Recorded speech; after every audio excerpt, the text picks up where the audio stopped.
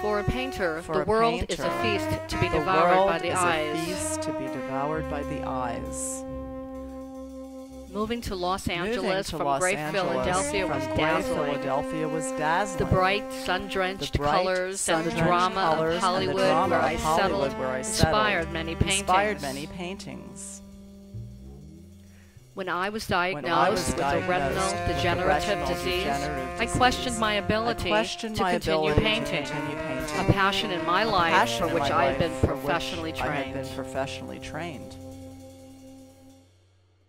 The Swiss cheese holes in my vision and limited depth perception and peripheral vision were transforming my visual world from a colorful banquet to a plain wrap fast food snack. I decided to focus on what was still possible. I began to abstract the forms in my paintings. I was still interested in my Hollywood friends, neighborhood, and my life as a woman, mother and worker, but I was becoming less interested in what I could see and more in what I could hear, remember, and imagine. I now create original stencils to form images which I can no longer draw freehand. They become icons and symbols of natural forms. My color palette grows more vivid as my sight diminishes.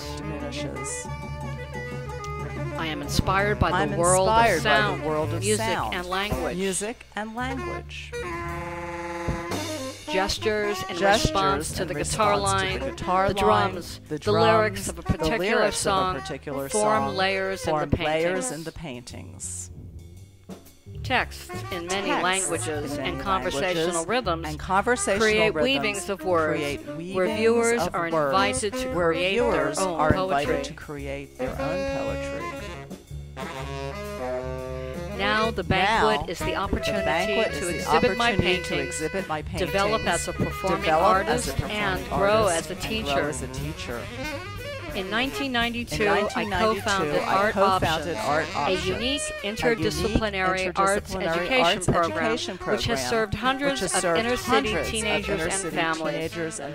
I also teach film students at Columbia College Hollywood, where it gives me great joy to share my experience.